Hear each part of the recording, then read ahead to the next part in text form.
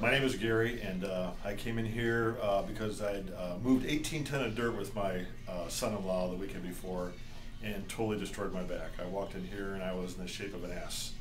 In a lot of pain, probably worse than I've been in 20 years.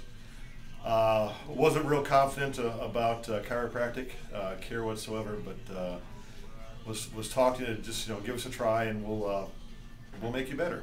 And surprisingly enough, from basically having a hard time even getting in bed at night and getting out of bed in the morning, in a period of about 2 weeks after, I believe it was maybe 4, maybe 5 decompressions, I felt good enough to ask the doctor if I could go out and play golf again, and he said, if you feel good enough, go out and do it, and just don't overdo it.